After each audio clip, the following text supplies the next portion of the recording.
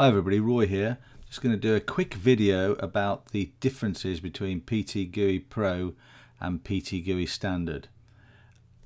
Ptgui is a panoramic image stitching software which works on both Windows and Mac. This software was originally started as a graphic user interface for Panorama Tools, and that's where the Ptgui name seems to have come from. The application is downloaded onto your computer. I'm running on a Mac at the moment. I've actually got both of them running side by side, Ptgui Pro, Ptgui Standard. So let's reduce the size of these two units and then put them side by side, and then we can compare them. So we've got the Pro version on the right, Standard version on the left. There we go. So first thing you see is there are a different number of tabs at the top. The two main tabs that are extra are the mask and the expose HDR. Those are not on the standard version. Now when you're on the Project Assistant, you can press this advanced tab on both of them, and that gives you all of the different tabs. It shows you all of them. So I'll do that on both of them.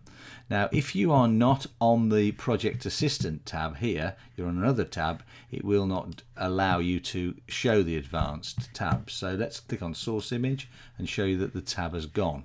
Go back to Project Assistant, it's here. If I go over to Control Points, it's not there. So go back to Project Assistant. So we'll put the advanced one up so we can compare the two. So first thing you can see is that the mask is not on this side, as we've just said, and then we also haven't got the expose HDR.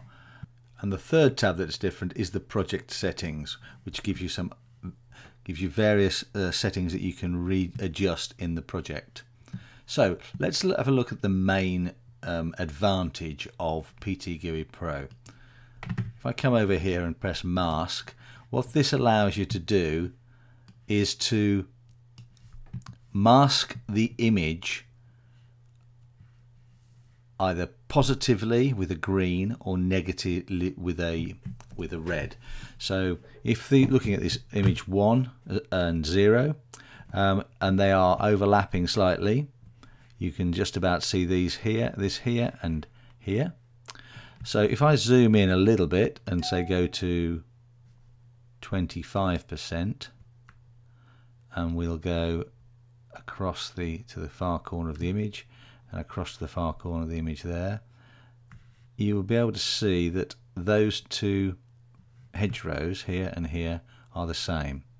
So if I wanted to mask this here with a negative mask, so taking it out of this photo, I can do, and you can see it's moving over on the other side. And I want to make sure that I am positive masking over here. I can make this the dominant area, so this will be deleted off this photograph and this will be added to this photograph. The reason you would do that, sometimes you'll get a panorama where people are involved, so a person will appear 2 and 3 times in the panorama, or the half of their body will appear. So this is when you can actually mask out part of that image and make a mask in the other part of the image. So masking can be used wherever there are movement, like cars, people, waves. Let's make this a little bit bigger so you can get a feeling for the different sizes of how easy it is to mask information in and out of an image. Okay, let's take another 2. Let's look at 5, 5 and 6. Okay, so now if we come across here, we're at 25%. You'll see the C's over here, and then we've got this duplication over here. So if we wanted to move this over and mask this in here, you can see it moving over there, and mask this out on this particular image. It's very straightforward to do. So that gives you a brief overview of masking. The other change is exposure HDR, this tab here. So if you're using HDR or LDR images, you can blend them together using this tab here, group bracketing. So you can change the settings, and when you do the HDR. I don't use HDR an awful lot now because the images that we're getting with basic single images are pretty good, so there's no real reason to go for the depth of HDR unless you're trying to look at something that you're going to use to print. Let's go off that. So the other thing you can do is use the Pro version here for blending